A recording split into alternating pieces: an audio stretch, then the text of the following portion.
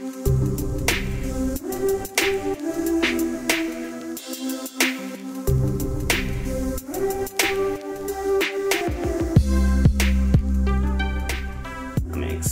A lot of you might know that I've been selected as one of the filmmakers on the Discovery Rise competition, working with Save the Children South Africa and Johannesburg Film Festival.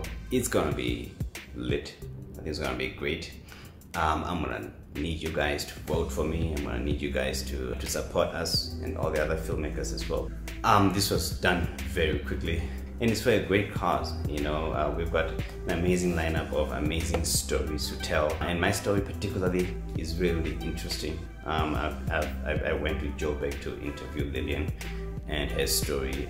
It's a very interesting story. I had the help of amazing animators who did an amazing job that I can't wait to have you guys see the story. It's gonna be lit, it's gonna be great. Alright, and that's a wrap, guys. I just finished the shoot today with Lillian and it went well. I had an awesome videographer, so can't wait to see how the animation is going to look. I can't wait to see how everything's going to look. I learned quite a lot of lessons along the way.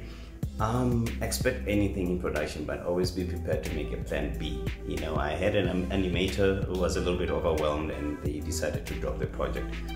And so I had to call for my backup guys who came through. And I can't wait to see the full animation scope. I've seen their storyboard. It's looking really great. I was impressed with how they managed to interpret the brief and the storyboard, and they really understood the vision that I had and what I'm trying to achieve and what I'm trying to communicate. I'm really trying to get the story aspect to come across, because I think her story is quite like a lot of other migrants' story. She's struggling to her and her family, her other siblings are struggling to get documented. But it's putting a strain in their family and a lot of opportunities that could really help facilitate in making their lives a lot better. So I hope you guys can watch the story. Whenever it's going to be broadcasted by Discovery, we'll give you the details later on and all the details for you guys to vote for our stories as well. Okay, here's a dog. I don't like how he's been barking at me the whole day, but anyway. That's one thing down. Couple of more to go.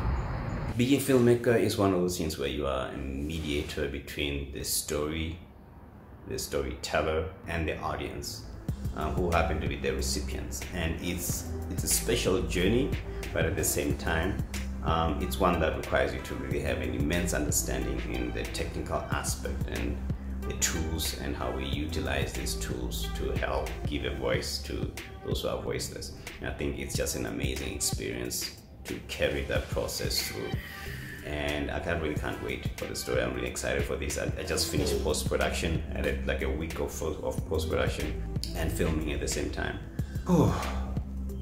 And an overnight of rendering as well. Rendering the ever so illustrious process of rendering. Okay, nearly there. Just finished my first draft. But I can't wait for you guys to watch the entire story.